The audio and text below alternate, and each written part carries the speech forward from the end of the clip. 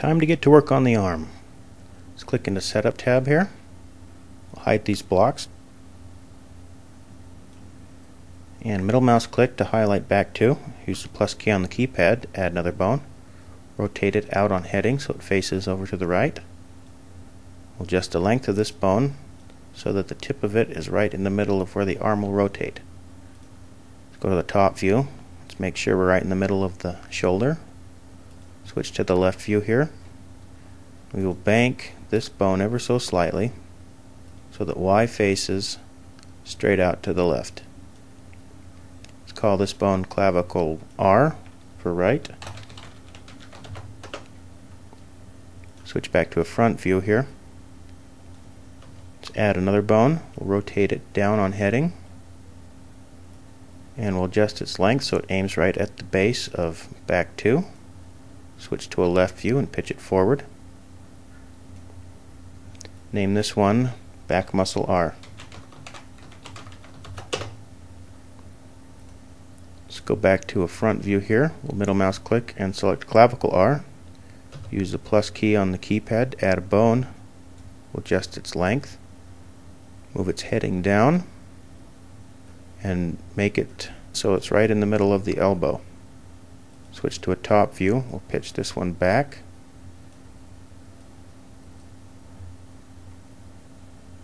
And then under the skeleton block there's a function called split bone. So while this one is highlighted, we'll press that and it'll split the bone in half. We'll do it once more while that's selected, so we have 3 bones here. Switch to a front view and we'll just adjust the length of this first bone and we'll rearrange the lengths of these so that the tip is still in the middle of the elbow on the last one. Let's name this first bone bicep 1R.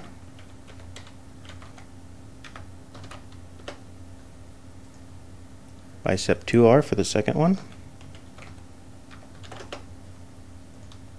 Bicep 3R for the third one.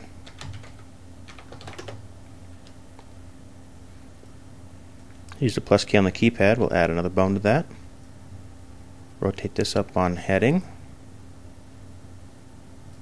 And we're going to adjust the length of this bone so the tip of this is right where the wrist will rotate. Switch to a top view. Pitch this one forward. And we're going to do the same thing we did before. We're going to go into the skeleton block. Click on split bone. While this one is highlighted still, split it once more. Do the same thing. Adjust the length of these first 2 bones until the tip of the third bone is back in the rotation. We're going to name this first one here forearm 1R. Name the second one forearm 2R. The third one forearm 3R.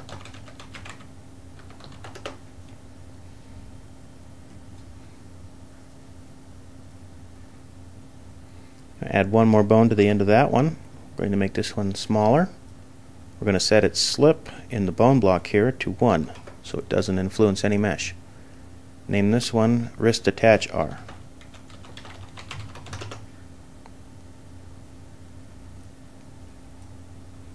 Now let's add a null. We'll add a IK control. So under the null here, type in IK hand right.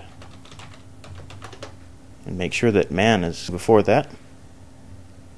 Click on the plus button to add that. You'll see it added to the list on what we had selected last. Highlight it and just drag it out of the list. Drag it to the bottom. And we'll position that. Zoom out here. And move this right on top of the wrist here.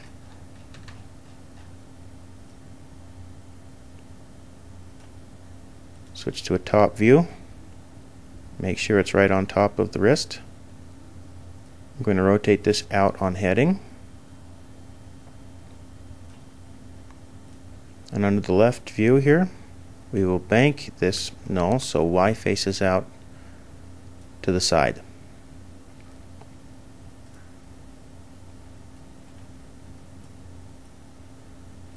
Let's save our work. Go to the File tab, File, Save Messiah Scene As. We're going to save this one as BodyD.fxs.